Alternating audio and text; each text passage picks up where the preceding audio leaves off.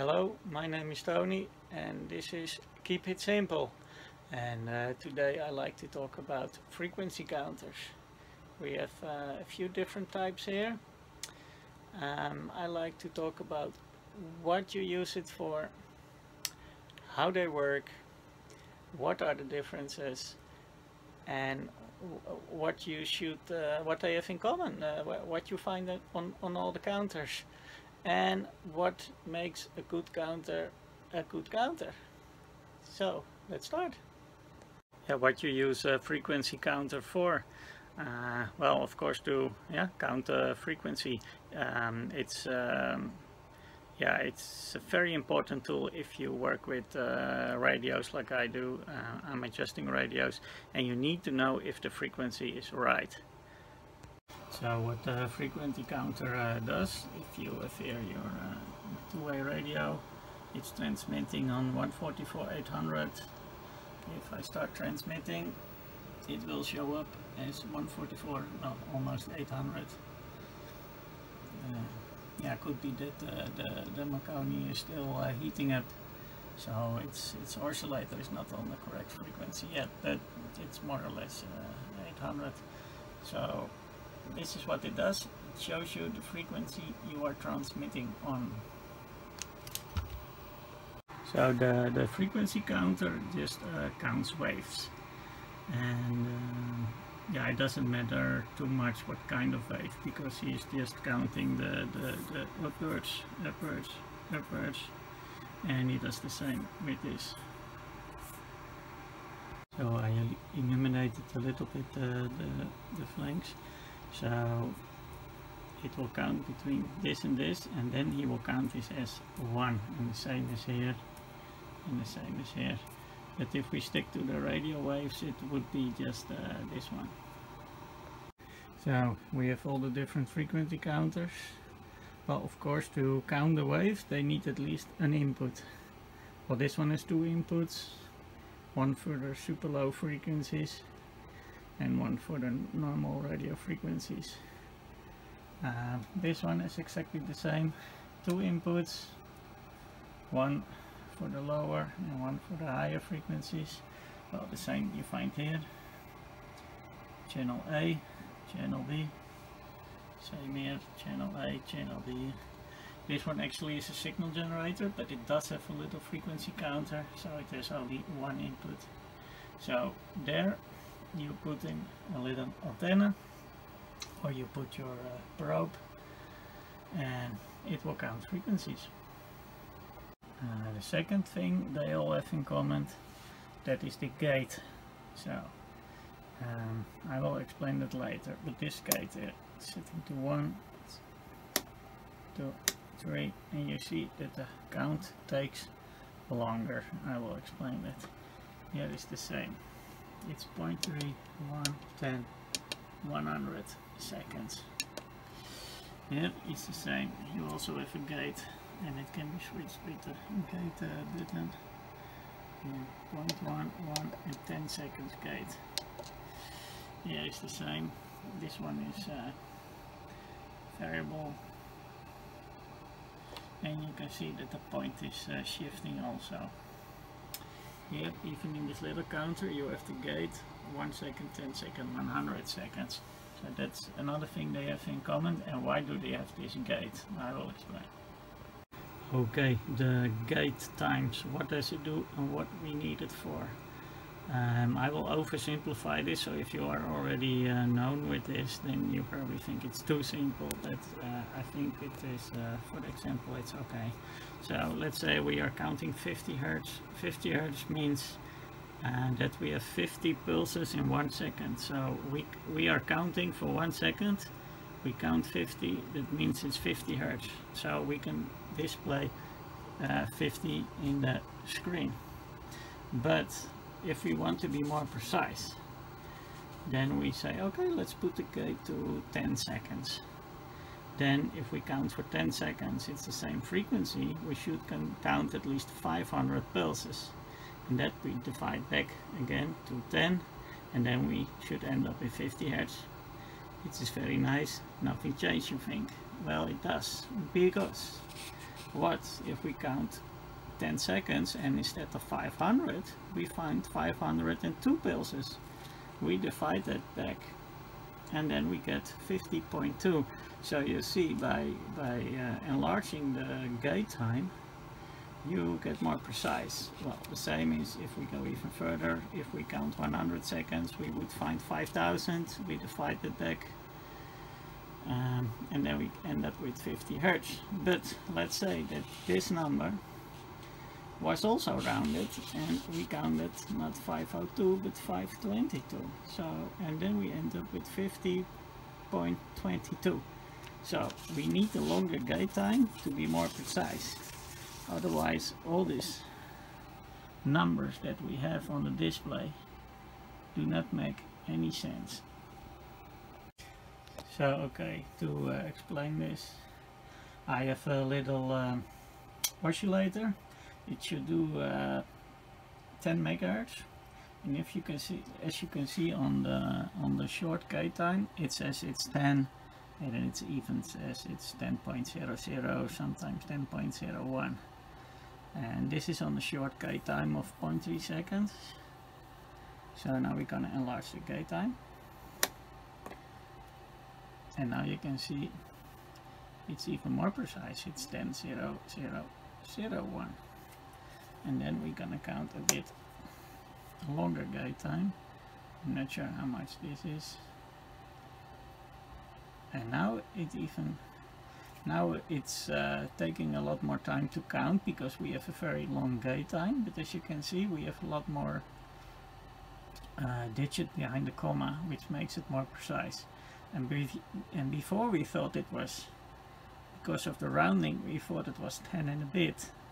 And now it turns out it's actually a little bit below 10 because we are counting now more precise. Same is for this frequency counter. We are here on a 0.1, so I can change the gate to a second. You see, this one even has more digit to become more precise. And of course the same with the 10 seconds.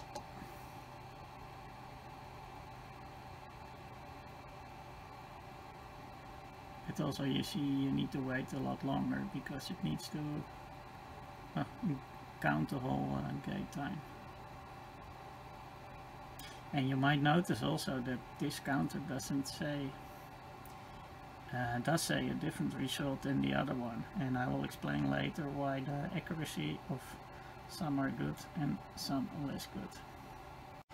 Don't get confused with all these buttons here, because this is also a function generator.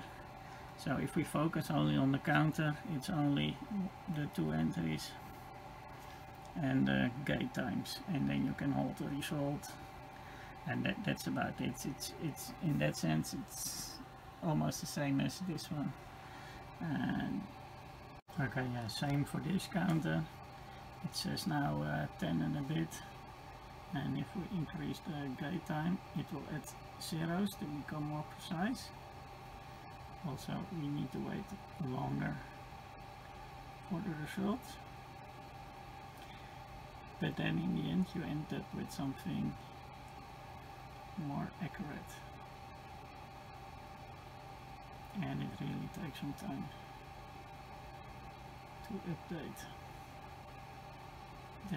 That could be annoying. If you want to be very precise, you really need to wait a long time. Well, same for this one. Its frequency is here in the top, and you see it's updating. Okay, well, this is a newer generation frequency counter, so it is, even though the gate time is 0.3 seconds, it is still pretty accurate. And if we increase the gate time to 1 second, yeah, you can see it's even more precise. What we also can do, we can put it to 10 seconds. But as you may notice, that even though the gate time is 10 seconds, the update time is about 2 seconds. So here they did some sort of trick by shifting the count every time, so that if you put your gate on 10 seconds, the update is a lot faster. They yeah, somehow can do updates in between, and that is great, because especially if you put it to 100 seconds, 100 seconds is a long time to wait. But yeah, if you want to make very accurate adjustments, it is probably what you want. So let's see how long this takes.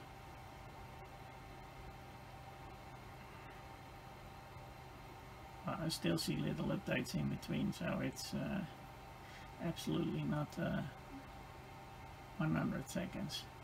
So that's really smart about this one. What makes a counter accurate? Accuracy, yeah. Because if as we have seen here, it is all about counting in how many pulses we have in a second. So the frequency counter himself needs to know how long is a second. And he can only know this by having his own time base. So the accuracy of the frequency counter basically depends all on his local time references, which is his little oscillator inside.